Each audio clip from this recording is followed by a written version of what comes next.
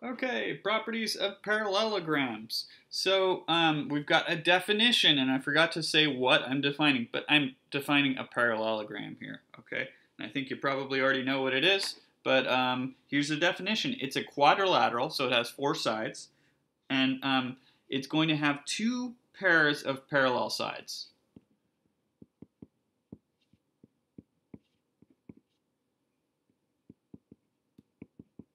Okay, so that was for a parallelogram, right? That definition. Okay, so I'm going to do a definition sketch here.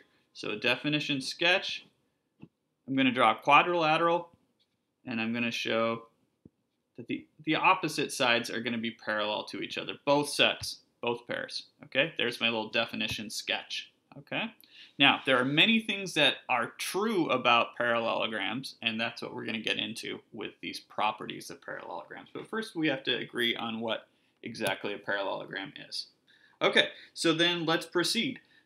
First we've got the parallelogram opposite sides theorem. So hey, there's a parallelogram, right? That's my definition sketch. So if you have a parallelogram, then the opposite sides of that parallelogram, well, I already know they're parallel, so that doesn't count as a property, but they're also going to be congruent.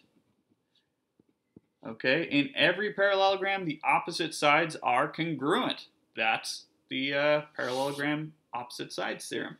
Okay. All right, the parallelogram opposite angles theorem. So in a parallelogram, the opposite angles are congruent, always. Okay? So, we've got, in most parallelograms, if it's a rectangle, this would be different. A rectangle is a special type of parallelogram. But in most parallelograms, we've got two acute angles, two obtuse angles.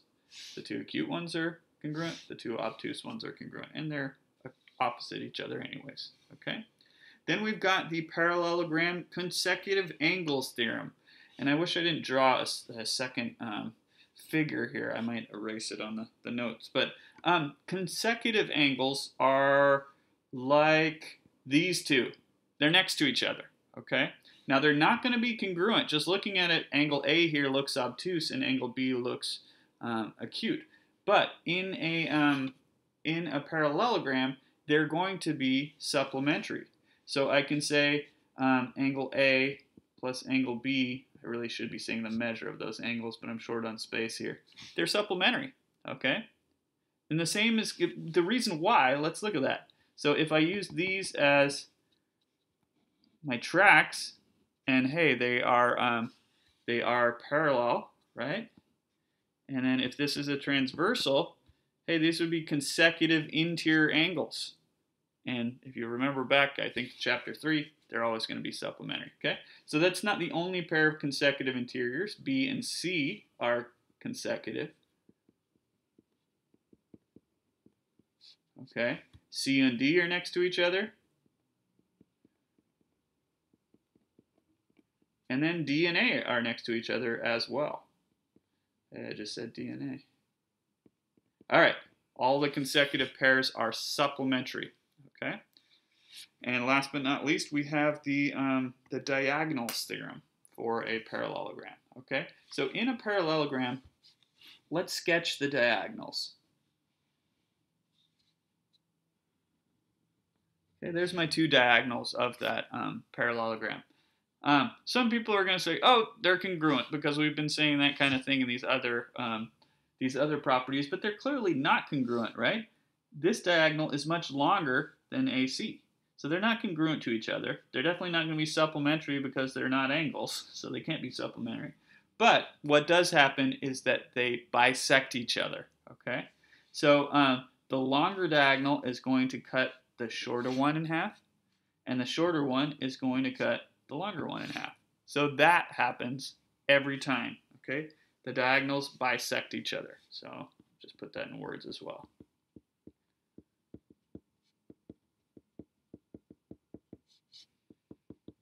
Okay, and everything in this section is going to deal with these properties of parallelograms. Okay, that's the only new information. Now we just have to put it to use. So let's try some examples.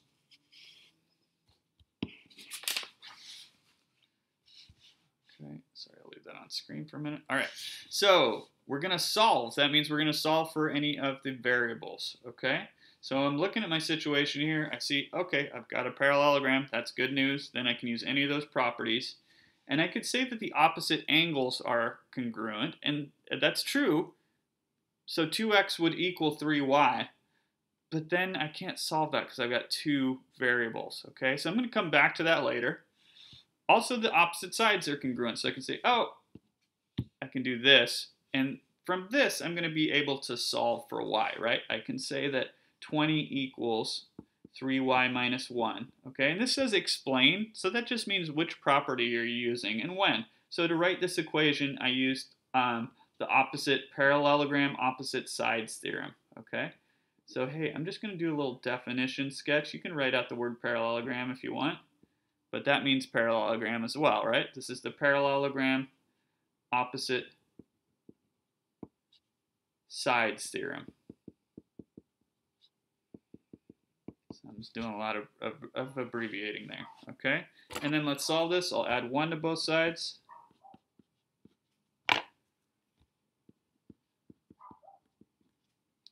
And divide by 3.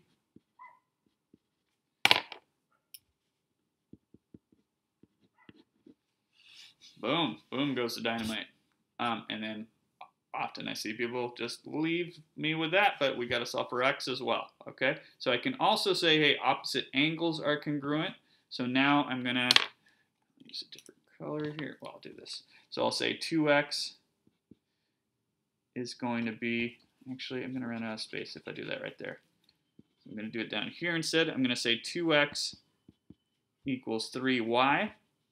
And I knew that because of the parallelogram opposite angles theorem. Okay, but now I know that y is 7, so I can substitute that in. So 2x equals 21, and I'll take half of 21, which would be 10.5. Or you could just leave it as 21 halves if you wanted to. But there's x and y, okay? All right, let's try next one. Oh, this one, I've got some diagonals. So I'm thinking I'm definitely going to use that diagonals theorem. So let's just think about that. I have, look at that, I've got x equals 6 right off the bat because this diagonal bisects that one. And then y is going to be 3.5. Beautiful. So I can say x equals 6. If I have a pen that works, x equals 6. And y equals 3.5. Okay, and for both of those, I'm using the, what do we call it? The parallelogram diagonals theorem.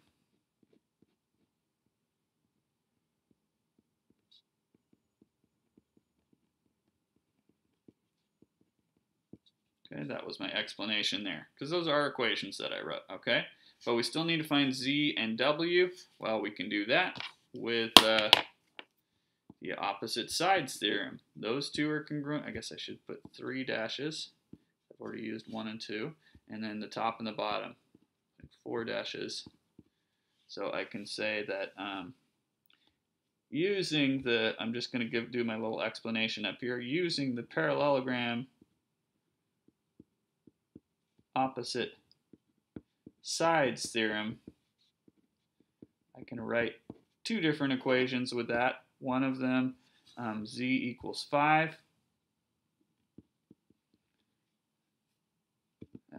These were part of my answer, right? This is part of my answer. And then I can say w minus 3 equals 6. And I just have to add 3 to both sides. And there we go. Okay. Last but not least, we got this one. So I'm thinking, oh, okay, got a bunch of angles in a parallelogram. The opposite angles are congruent. Wait, I can't solve that, though. X minus 12 equals z. Well, let's go to these two then. Shoot, I can't solve that either. Okay, so what I'm trying to do is to write an equation just using one variable so that I can solve it. Okay, so I'm noticing, wait, both of those are written with x's. Those two expressions involve x's. So let's use these two angles. And we can, even though they're not opposite angles, they are consecutive angles, okay? So we can use the parallelogram consecutive angles theorem to say that those two are supplementary. So I can say x minus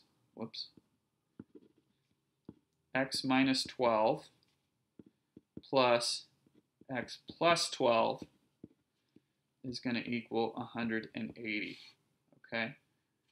So here I'll put my explanation above since I didn't leave myself enough space there. This is the parallelogram consecutive angles theorem.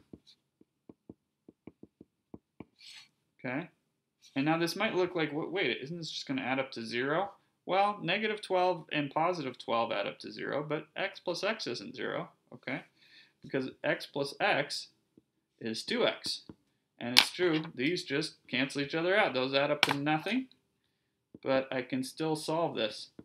And then some people are going to look at this and say, wait a second, when I divide by 2 I get 90. How could that be? How could x be 90 degrees? This isn't a rectangle. Well, you're right, it's not a rectangle. Because these angles don't, their measures aren't 90 degrees, right? This one is 90 minus 12 degrees. And this one is 90 plus 12 degrees. Neither of those are 90 degree angles, okay? And then, so it might be worth actually just figuring out what they are. So x minus 12, 90 minus 12 is going to be 78 degrees, right? And 90 plus 12 is going to give me 102 degrees. Okay, so there are different ways to approach this right now, but I just found the measures of those two angles because I'm going to use the opposite angles because I know that, hey, these two are congruent and those two are congruent. So now that I know the measures of the two bottom angles, I can say z is going to equal 78 degrees. And for the, z equals 78 degrees. And y is 102 degrees. Okay, and for both of these, I'm using the opposite angles theorem. Parallelogram, opposite, off screen there, opposite angles theorem is what I used on those two. Okay, that is the end of this. No, it's not the end of the section. There's another page, my bad. Okay, so moving on to the last page, we're going to do some stuff on a coordinate grid on an XY axis. Okay. All right, so this is an interesting problem, I think, here. This says 3 vertices of a parallelogram are W, X, and Z. So they give the coordinates. Find the coordinates of Y. Okay, now the key here, there's actually 2 different places where you could put a 4th point and create a parallelogram. You could put one somewhere in here somewhere. Okay, just visually if you look at that, somewhere in there you could make a parallelogram, right? You could also put a point way out here and make a parallelogram. So how do you know where to put it? Well, the key is the name of this, because you have to be able to read those, if you're going around the outside of the parallelogram, you've got to be able to read them in that order. So, hey, I'm going to start at W, I'm going to go to X next, and then I have to go to Y before I get to Z. So Y has to be on my way to Z over here. So I know Y is going to be somewhere over here. If I put Y out here, then I couldn't read it WXYZ. It'd be WYXZ, or, go the other direction. It wouldn't be the same thing either. Okay? So it's going to be somewhere over here. All right? So I know, hey, WX is going to be one of my sides, because W and X are the first 2. So I'm just going to use a little straight edge. You can freehand it, but there's one of the sides. Okay? And then XY, and then YZ, but also ZW, since it's the last one and the first one, so I'm going to draw that in as well. Okay, if you just visualize where the fourth point would be, somewhere in here, those are going to be two of my sides. Okay, and what I'm going to do is use those to my advantage. So I know the opposite sides are going to be parallel. Okay, so hey, the opposite side is going to be parallel, something like that. And it's also going to go through point Z, because this is going to be one of the corners. Okay, so I'm going to get a side that looks something like that. And what I'm going to do is use the slope of this line. Okay, now I could find the slope if I wanted to, but I'm not, well, I am, I guess, going to find the slope. I'm just going to kind of count the spaces. So I'm going up 1, 2, 3, 4, 5, and to the left 2. I went up 5 to the left 2. So my slope would be -5/2. But I'm just thinking up 5, left 2. So that means from here, I'm going to do the same thing. 1, 2, 3, 4, 5 to the left 2. And there we go, right? And that should be my fourth point. And you could do the same thing like going from W to Z. I could go down 1 to the right, 1, 2, 3, 4, 5. Down 1 to the right, 5. Down 1 to the right, 5. There we go. Okay, and so this has to be Y. Okay, and you can draw in your other segments just to kind of see if it looks good, if it looks like a parallelogram. You could also do tests, check the slopes of all the sides if you want, but all I need is the coordinates here, and I can see this is the point 2, 1. Okay, so right below this, there's another problem that's very similar. You can pause the video and try it out on your own if you like. I'm just going to get straight to it. So this is WXYZ again, so I know X is going to have to be on my way to Y, you know, before I hit Z. So going around this way, X is going to be somewhere up here. So then I'm just thinking, oh, well, let's draw on the two sides. So I can see, okay, going from Z to W, I'm going up 1, left 2. So from Y, I'm going to go up 1, left 2. Okay, or you could do the same thing here. You can say up 3 to the right 2. And if you went up 3 to the right 2, same kind of thing here. So here is point X, and that is the point 0, 2. Okay, and if you sketch this in, it's looking pretty good, right? It looks like the opposite sides are parallel. Okay. All right, up here, got another problem. So this says find the intersection of the diagonals of the parallelogram. Okay, so let's just draw those in. Sketch them in.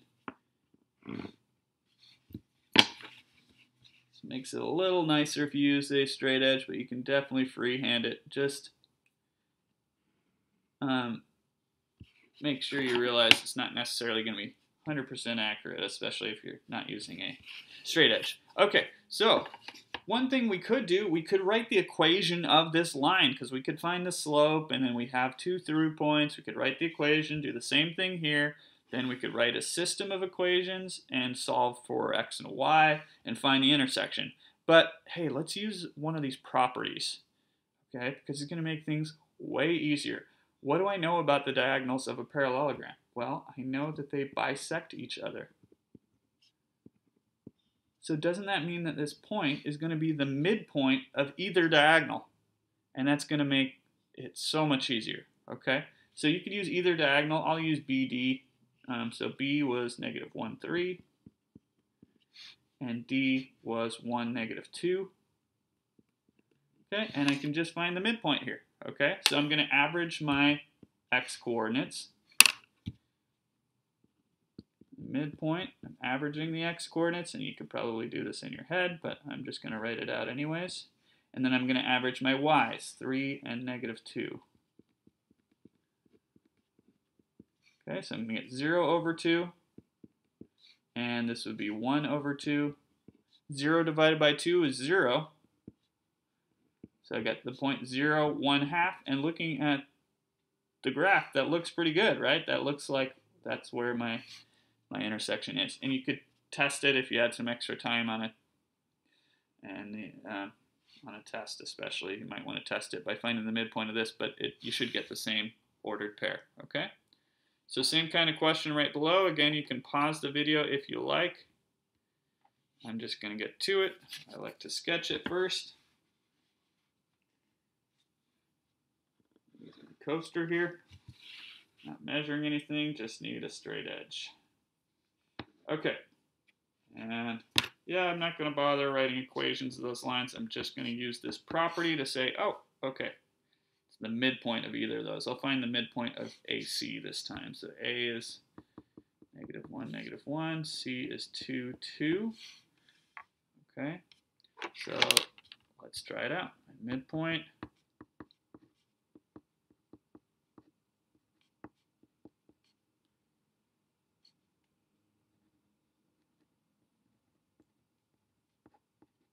Okay, I'm averaging the x's, averaging the y's, and they both are the same thing here, right? So I'm going to get 1/2, 1/2. And you could call that 0.5, 0.5 if you wanted to, but that is the intersection of the two diagonals, and that is the end of the section. Okay, see you next time.